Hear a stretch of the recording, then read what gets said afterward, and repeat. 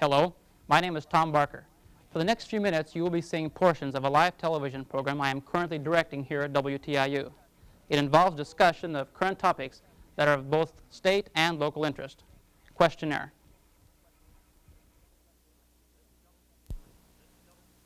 This is WTIU Channel 30 in Bloomington, Indiana.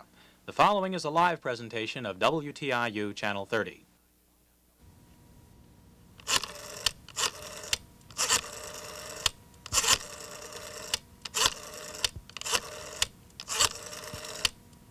Good evening. This is Question-Aire.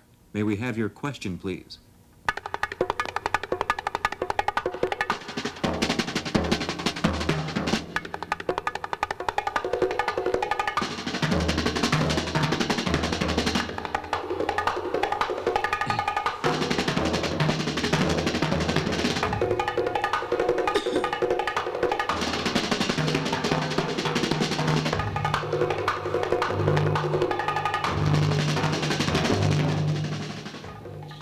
Our guests tonight are Dr. Thomas Middleton, Director of Health Services for the Monroe County Community Schools Corporation and recipient of the Meritorious Service Award from the Indiana Personnel and Guidance Association, and Frank Monroe, Director of HELP Incorporated and a former drug addict.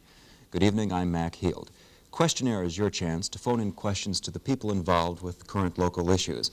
Our guests tonight both deal directly with one of the major problems facing our society today, the problem of drug abuse. Dr. Middleton and Mr. Monroe are here to answer your questions and the questions of our reporter panel concerning drug abuse in Bloomington. If you have a question for either of our guests, feel free to phone it in to 337-8436, or maybe you'd like to jot that down for use later in the program. Again, it's 337-8436. Making up our reporter panel tonight are Joe Stevenson, Public Affairs Producer for WFIU Radio, Jack Linus of the Indiana Daily Student, Wayne Barfoot of the Bloomington Courier-Tribune, and Sandy Ellett of the Bloomington Herald-Telephone. Last year, WTIU took part in a massive education program on drug abuse called the Turned On Crisis. Using program material produced for national distribution, the Turned On Crisis was implemented locally by several panel discussions. Channel 30 recently completed a reshowing of the series, The Turned On Crisis, and its follow-up series, Because We Care. Last week on Question-Aire, local law enforcement officials Tom Berry and Russell Parks both agreed that drug abuse is the #1 problem facing law enforcement here in the town of Bloomington. Because he cares, Dr. Middleton has devoted himself and his resources to the fighting of drug abuse not only in Bloomington but in the entire state. For his service, he was honored earlier this month by receiving the Indiana Personnel and Guidance Association's Meritorious Service Award, given annually to the person outside that organization who contributes the most toward its goals and ideals. Frank Monroe came to Bloomington as a drug addict and was one of those fortunate enough to come in contact with Dr. Middleton. Through the help of the doctor, he was able to understand his drug problem and solve it. With financial help from Dr. Middleton, Monroe set up HELP Incorporated, a live-in treatment center for addicts. Recently, HELP has run into financial difficulties and its future is unknown. We'll remind you again that if you have a question for either Dr. Middleton or Mr. Monroe, you can phone it in to 337-8436. 337-8436. We'll start our questioning tonight with Joe Stevenson, WFIU Public Affairs. That word recently, referring to when HELP Incorporated ran into financial problems, actually it had financial problems from the very beginning, didn't it? And Mr. Monroe, I believe you told me that you were personally had gone into debt to help support the program. That's right. I went into a partial debt which wouldn't compare to the debt the doc has.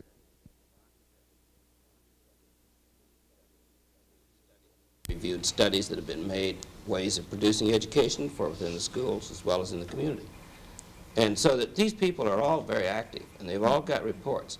The committee as a whole has been meeting with Steve Glenn and other people to really bring themselves up and to learn more about drugs and about the background of it. Excuse me, Dr. Middleton, we have some questions from some viewers now. Good evening, this is Question-Aire. May we have your question, please? Is HELP trying to cooperate with other agencies in town, such as the Middle Way House and the Center for Human Growth? I guess that's directed to me, yes. Fine, go ahead. We're trying to establish some good karma or rapport, whatever you want to classify it as, with Middle Way House and with the Center for Human Growth. We have old conflicts that kind of come up with what we're trying to do and what Middle Way is trying to do and what Center for Human Growth is trying to do. It's unfortunate the position that the Center for Human Growth is in now with the IU Psychiatric Center over here, and they're going to try and close the Center for Human Growth down, which I think Bloomington will lose a very good asset.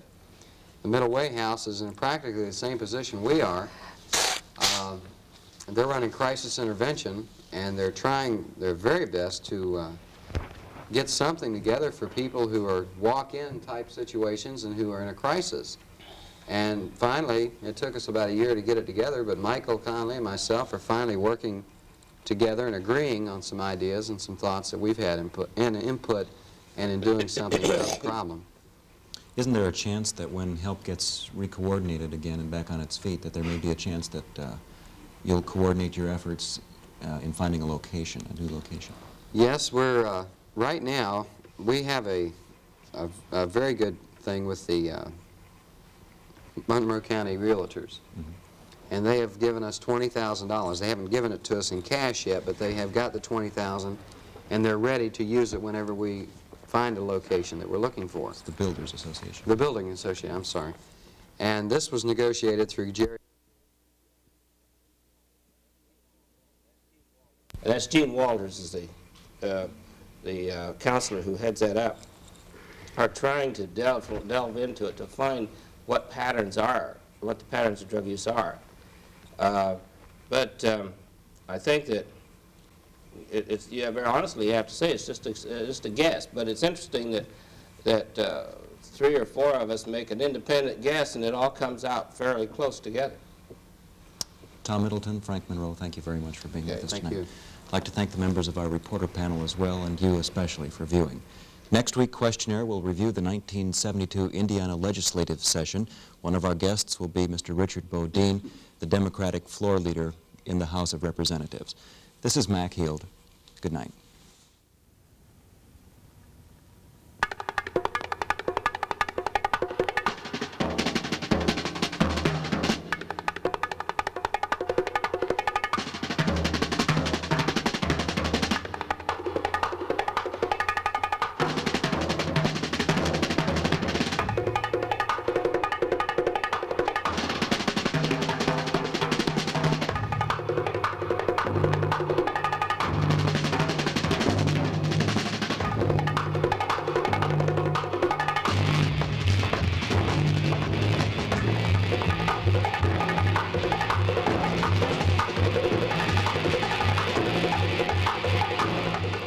Portions of the preceding program were mechanically reproduced.